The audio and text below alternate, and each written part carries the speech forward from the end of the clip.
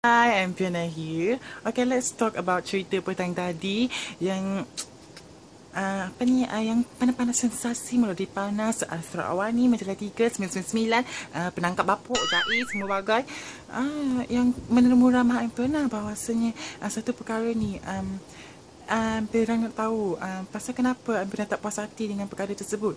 Yang Impeyoona tak puas hati ni ni sebabnya Impeyoona dah bangun pagi-pagi siram pokok bunga melu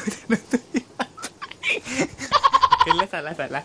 Impeyoona bangun pagi-pagi. Impeyoona tiba-tiba Impeyoona buka telefon ni, tiba-tiba komen tu terpacak depan telefon. Tak tahu mungkin mungkin malam tadi Impeyoona baca status tapi komen tu belum sampai, tapi pagi ni dia dah sampai dah.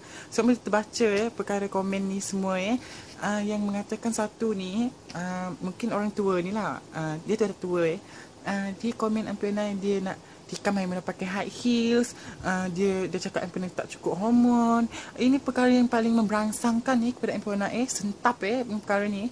So kepada Impeyoona, tak perlulah kau nak cakap macam tu, sedangkan tu video tutorial bulu kening Impeyoona. Itu bulu kening Impeyoona, itu style Impeyoona. So setiap manusia ni ada style sendiri kan. So itu style Impeyoona, style kau lah. Itu kau belajar kat sekolah. Impeyoona tak belajar sekolah, Impeyoona belajar sendiri. So ya, kepada dia lah kan. Yang buat Impeyoona sentap juga bahawasanya dia tak mengaku yang dia salah. Lepas tu dia tak mengaku lah dia buat salah dekat Impeyoona. Lepas tu kawan dia tu buat cerita yang memfitnah Impeyoona berbagai-bagai. Dia belum puasa ni, kurang ajar mulut, tak baik macam tu tau. Belum puasa, jangan jadi puaka mulut tu, nanti tiba-tiba puaka jadi kau. Terpaksa bomoh MHD sewa engkau untuk buat puaka. Faham tak puaka? Lepas tu kelapak tu tikam kepala engkau pada muka.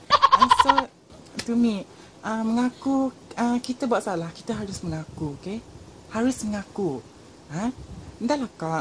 Satu lagi Impeyoona nak cakap ni, yang kau tu bapuk juga. Impeyoona terkejut dengan perkara ni terkejut sebenarnya. Impeyoona Impeyoona fikir kau tu perempuan sebenarnya. Sebab dari jauh muka kau macam perempuan, sekali tengok buka rambut kau, ya ampun bapuk punya kau. Tu je lah.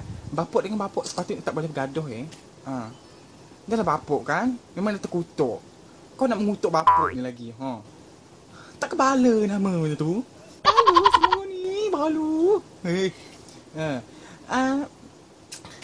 Kau nak tukuk aku tukuk kau nak pukul aku pakai high heel.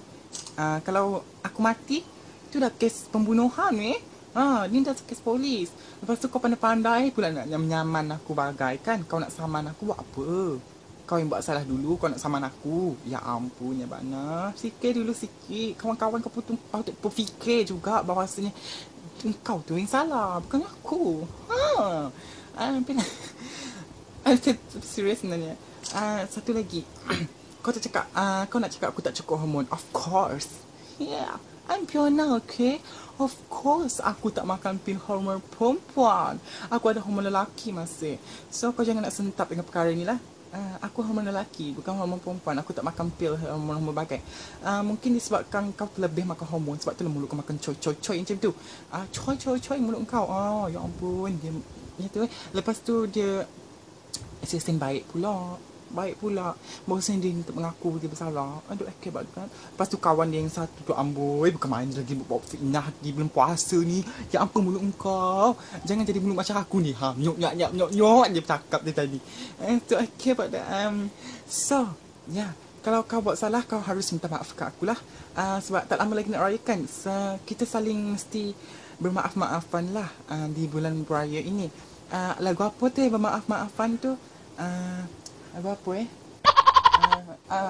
mana patung pun nak cakap dengan patung. Lagu apa?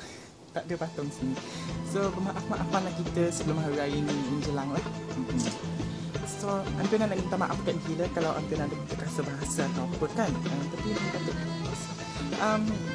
kalau kau buat salah, kau patut minta maaf dengan aku. So tu je lah. Siapa nak datang rumah Impeyoona dekat kampung Senadin Jaya Lutong. Rumah Impeyoona dekat depan surau. Tu je.